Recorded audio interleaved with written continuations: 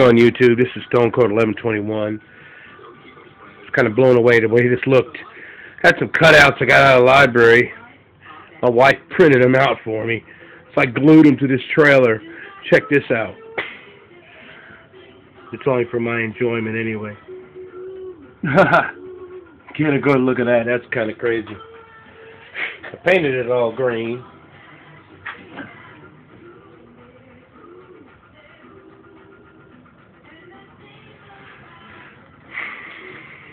I got a kick out of it. It's sick. It's sick. I even did the other side.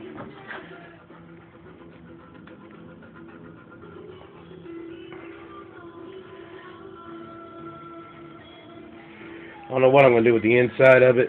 I know I have a floor that's going to go in it. The floor is right here. So I don't know how that's going to work out. Probably bolt that in, and then I don't know, maybe with the sides I may do something, I don't know. But I just wanted to show you, I got a kind of kick out of it. The same paint I used for my hood too, from a John Deere rider. I got a kick out of it. That was kind of crazy. Still gonna get some wheels. I'm probably gonna, hopefully can find some yellow ones. If not, the white ones will do, and I'll just spray them yellow. I don't know. It gives me something to do, since around here there ain't really much to do. I have some kind of hobby. I really don't know what size trailer this would be,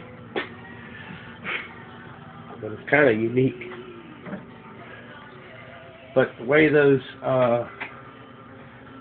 emblems go on there is kind of crazy. It's kind of sick.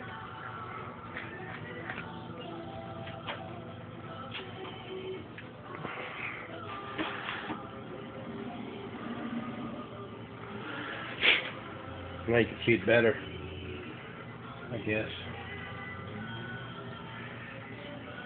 Alright, well, this is Stone Cold 1121.